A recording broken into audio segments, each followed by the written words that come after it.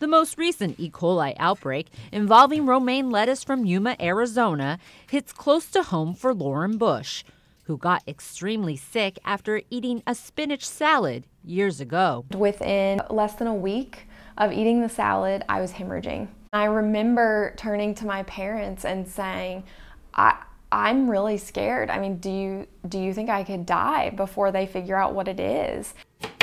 It took doctors more than 6 months to find the source of her food poisoning, E. coli bacteria in the spinach.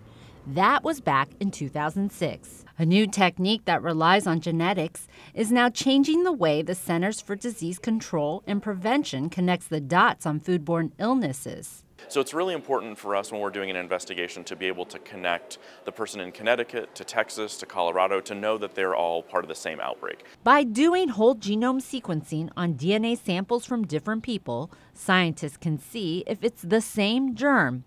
Initially, health departments sent samples to the CDC, but now all 50 states are getting money to help them set up their own labs, like this one in Colorado. So all in all, the process from start to finish can be achieved in less than 72 hours. So far, the work has mostly focused on listeria, but by the end of the year, labs are expecting to be using it in more common causes of food poisoning. The CDC estimates about 3,000 people die each year from all forms of food poisoning combined. But we're actually working towards sequencing all foodborne bacteria in real time, so that would include things like Salmonella and E. coli. So the sequencing occurs in this area. While whole genome sequencing didn't detect the current romaine lettuce outbreak, it was used to help link cases in more than a dozen states.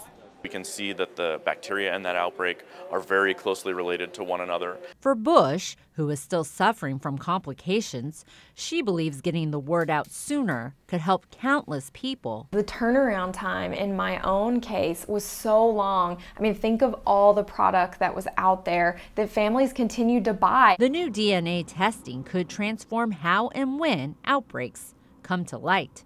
Kathy Young, Associated Press.